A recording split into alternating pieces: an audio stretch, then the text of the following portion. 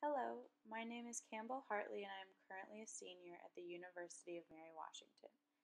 Margaret Sutton spent much of her life living and working in New York City, where she was able to draw inspiration from the blossoming art movements happening there, as well as her own observations and experiences of energetic city life. Sutton's 1952 pen and ink drawing, Untitled, Figures with Child Cat Pears, is not much bigger than a postcard, but is endlessly captivating and full of depth and abstractions. The work exhibits a wide variety of characters that are made up of obscure shapes that fit into each other in order to fill the space.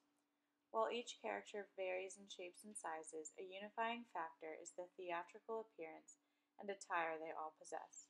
Sutton was often inspired to depict circus scenes, as evident in a number of other pen and ink drawings she completed at this time. The figure in the very center is contained within what appears to be a circus ring, and is wearing a more formal shirt with detailed buttons and an elaborate collar.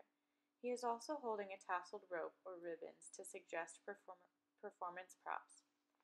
All of the characters hidden within the composition are depicted using decorative shapes and patterns in order to show the life and energy of the circus. Sutton's use of detailed stippling and exaggerated features offers a celebratory and fantastical mood to the work.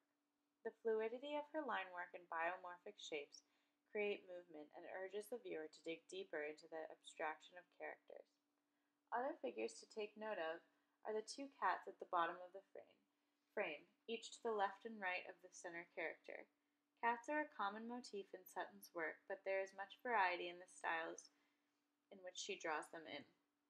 The cat on the left, for example, is bigger than some of the human figures in this work and is drawn with more stippled detail to depict realistic fur, whiskers, and even eyelashes, while the cat on the right is much more abstract and is made up of angular shapes. This particular drawing is an example of Sutton's abstract drawing style to depict her actual experiences of the circus and life in New York City. The wide variety of characters she draws is a representation of how populated the city was with such a unique array of people. By investigating this work as well as many other drawings by Sutton completed during this time, we are able to gain a better understanding of how she experienced life in the city as well as the energy she drew inspiration from.